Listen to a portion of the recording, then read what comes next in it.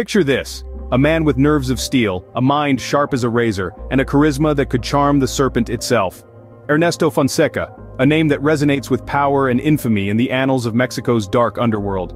Known by his alias, Don Neto, Fonseca was a founding member of the notorious Guadalajara cartel. He was the mastermind, the puppeteer pulling strings from behind the scenes, orchestrating a vast network of illicit narcotics trade that stretched across continents. But remember, every rise has a fall. In the labyrinth of power and greed, Fonseca was finally captured in 1985. His legacy? A chilling reminder of the destructive power of ambition unchecked. So delve deeper, learn more, and discover the fascinating world of Narcos Mexico.